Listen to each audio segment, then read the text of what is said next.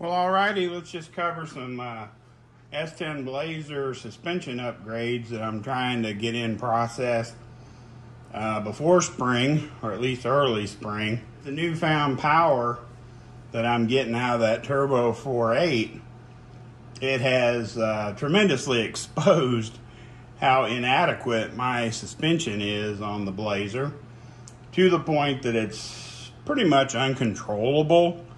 So we're going to start in the front and work our way to the back and hopefully get a suspension that'll at least allow me to make some decent test hits and not end up sideways heading towards the ditch. When I first bought the 85 S10 Blazer, the previous owner cut literally, I guess it would be considered a coil and a half. I know he cut off at least one full coil of the front coil springs to lower the front of that S10. Here's where the problem lies. When you cut off that much of the front coil spring, it literally puts the lower A-arm less than 9/16 of an inch from hitting the frame.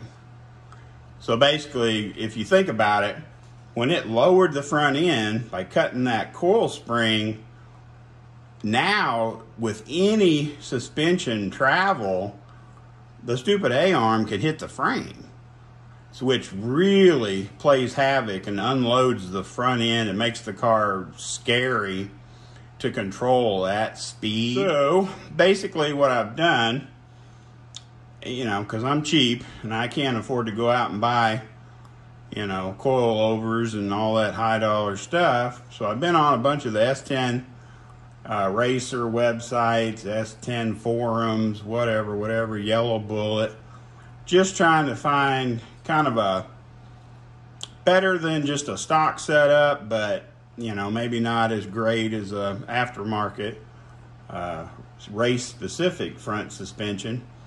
So part of the problem I'm having, like I said, these front coil springs are worthless. They're not doing anything.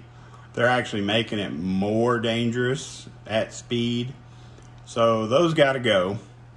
As far as my front suspension goes, my game plan is these are Moog 4-cylinder S10 replacement coil springs. These are part number 5658, which I have found through my research online. Almost every spring manufacturer that you can find at your normal auto parts stores, aka Advanced Auto Parts, AutoZone, O'Reilly's, they all kind of tend to use that 5658 part number in conjunction with some kind of alpha beginning to represent these 4-cylinder springs. Okay, now, what gets us in trouble is that on most of the forums I was visiting and doing my research on, a ton of people, I mean a lot, I'd say 90%, were saying, well, we ran the 4-cylinder front coil springs and it lowered with a V8 swap. Now, let me preface that. With a V8 swapped S10, it lowered the front end about 3/4 of an inch to 1 inch. Okay, so let's just keep that in mind. All right, so now, and I have not scaled this vehicle. We're just going on hopes and dreams, I guess. I have the LS swap, which an LS V8 is lighter than an old school small block with iron heads, for example. But I've also added a turbo and a hot side setup plus an intercooler, but I did relocate the battery to the back of the vehicle. So I'm kind of shooting in the dark in a way, because without being able to scale, not just weigh the vehicle, I can't really accurately estimate how much weight I have on the front and the rear, or the left and right, you know, the different corners, etc., etc. So what I was trying to do was look at the spring rates on the Moog website and just kind of get a good idea of where I would want to start.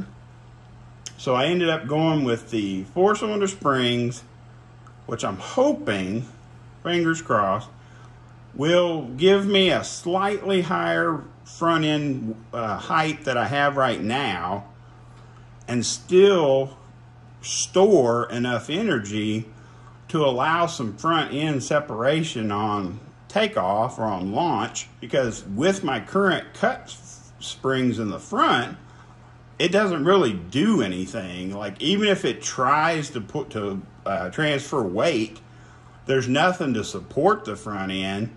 So it literally just kind of just momentarily kind of goes up maybe a half an inch or so, and then just falls right back down, because there's no stored spring rate or ability for the front coil springs to lift the front end at all. And my front shocks aren't like a 90-10 valving shock that would allow the front end to come up whatever it was coming up and then slowly come back down. That's another thing I have to purchase. I am going with the Caltrac Racing, just front 90-10 non-adjustable shocks. I think they're $120, $118 a pair. That's not a big investment. I just haven't ordered them yet. So basically, I'm going to do the 4-cylinder spring. I bought these tubular upper control arms from Speedway years ago, and I mean years ago, like 5 years ago or something, with the intention of putting them on the Blazer with 2-inch lowering spindles. We ixnayed that. That's no longer a good idea. If you guys go to the street racing channel, the SRC channel, there's a good video on there where they talk about the S10 that Billy the Kid races, and how in an S10 chassis, or pretty much any chassis, the worst thing you can do for drag racing is to run a drop spindle. Okay? So in this video, the father, Bill Sr., he is explaining that when you drag race, you want weight transfer and you want front end separation to aid you in that weight transfer. Plus, you want to control the speed at which that front end is able to come back down. So when you use a drop spindle of any design, you've basically robbed yourself. In my example, I have a brand new set of first gen S10 2-inch drop spindles over there in the box I've never even opened. They're worthless for drag racing because that 2-inch drop is immediately deducted from your front end travel on the vehicle. So now you're trying to overcome not only a stock, if you're trying to get the front end to come up, you've now handicapped yourself 2 inches of front end travel by running a stupid drop spindle. Well, clearly I did not know that in the beginning. So those will be for sale. I'm more than willing to make somebody a good deal on them if they still want to, build a cruiser or something that they're not specifically drag racing. They'd work perfectly. But finding out this new information led me to just say, okay, getting rid of those. We're going to use the stock spindles. We're going to go ahead and put on the tubular upper A-arms with new Moog ball joints, just as a pure weight savings on the front end. Plus, I believe they're going to be a little bit better geometry when I do my alignment and stuff like that. We're going to go with the Caltrac 90-10 front shocks with the 4-cylinder Moog springs. No cutting, none of that junk. Once we can get the front suspension rebuilt or fixed from the previous owner's sins, then I have to go in and I have to modify my current transmission cross member, because in my attempt to figure out what was going on with my chassis and why it's unloading and kicking out and just being uncontrollable, I found out that what do they call your transmission angle. Like when you're setting up your driveline angles, you start at your crankshaft, which goes through your transmission to your output shaft, and then everything goes back from there when you're setting up your driveline angles. Well, I found out that my driveline angle at my transmission was 100% wrong. The recommended angle on a vehicle is about 2 to 3 degrees negative or down. So you want your transmission output to be around 2 to 3 degrees down. I had mine at a neutral 0, which was bad, but I was kind of limited because of the way I made my transmission cross member. It didn't really allow me to lower the back of the transmission any farther than 0 degrees. I had this exact same transmission, energy suspension cross member transmission mount, and I ruined it because I was trying desperately to make this mount shorter in height, excuse me, to where I could get my negative 2 to 3 degrees at my transmission, and I ruined it. So just in case you guys ever want to try this, don't. These holes, if you guys can see that, these holes in the bottom of these energy suspension transmission mounts only go down about 250 thousandths. Okay? I don't know why I didn't notice that in the beginning, but what I had done was I cut 200 thousandths off of my original energy suspension transmission mount to try to lower the back of that transmission, and ruined it because there are no threads past what you can see here. It goes into like a hollow void below this outer area, and it was basically junk.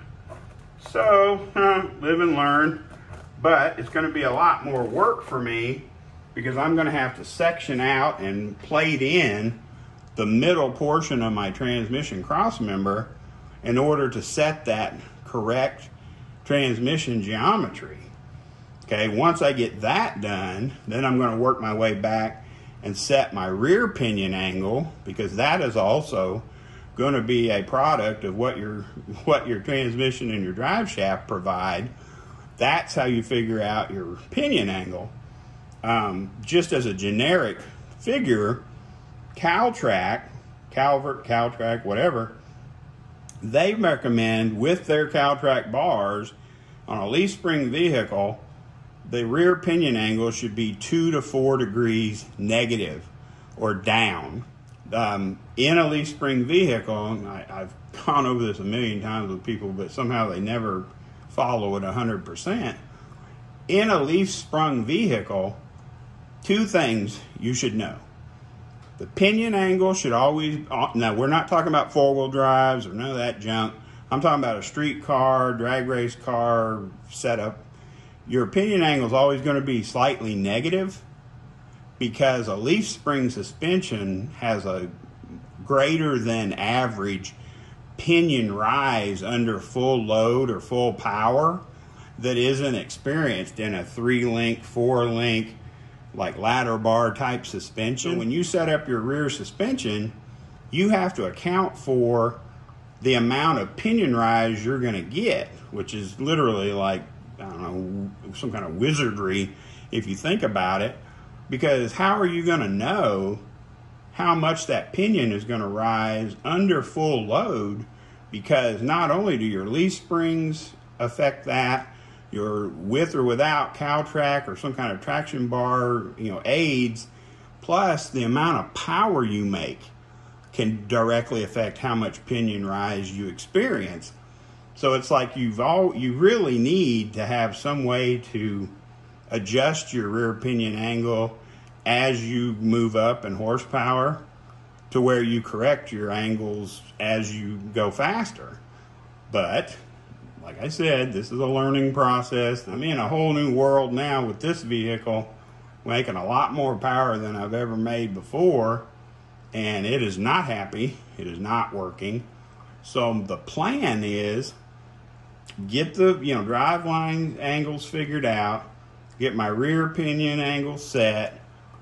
Then we're going to start looking at, aftermarket valving shocks, possibly going to the split monoleaf leaf springs.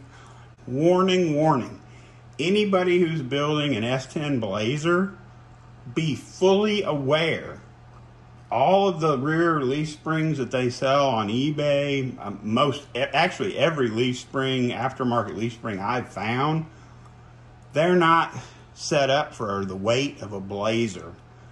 Okay, I didn't know that. I never heard that.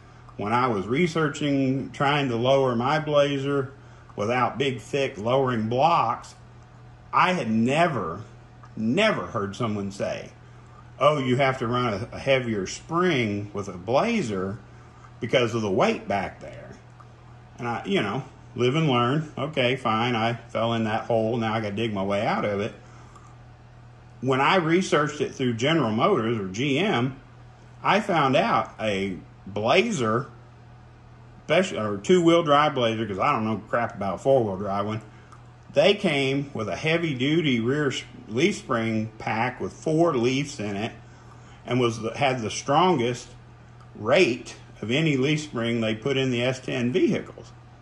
So basically, I had taken out the recommended leaf spring pack on that Blazer, basically just scrapped them, put in these stupid 3-inch lowering leaves, and they're nowhere near strong enough to support the weight of the back of that Blazer, especially under acceleration. What I found out, and I'm trying not to make this go too awfully long, was those springs were so weak that when I would try to just even take off under normal power, it would squat down in the back, which you're never supposed to do. Leaf spring suspension does not squat. Anybody who has a leaf spring suspension and they're squatting, they're not doing it right, because leaf spring suspensions are never supposed to squat. Mine was squatting so severely that the frame on the back of the Blazer was hitting the housing on the rear end. Think about that. That thing was squatting like a dog taking a dump so severely that the frame was hitting the freaking rear end housing. So, to remedy that, I added overload helper coil springs over my existing shocks, which did help tremendously stiffen up the rear suspension to keep it from, taking a dump on itself every time I tried to launch. But I need to get that rear, I got to get everything back there tuned properly to be able to launch, accept the weight transfer from the front, hook the tires, not rebound and unload. I mean, there's a lot going on back there that I really need to fix. So that's where we're headed. I just wanted to throw out a real quick video about rebuilding the front suspension to be more conducive to drag racing, fixing my transmission angle, and then setting my driveline angles from there to be able to get this thing to hook up and go down the road. So I hope I didn't bore you guys too much. I just had some of these parts come in recently, and I thought, I'll make a quick video and just kind of share with you guys. Thanks, guys. Please like, subscribe, and share.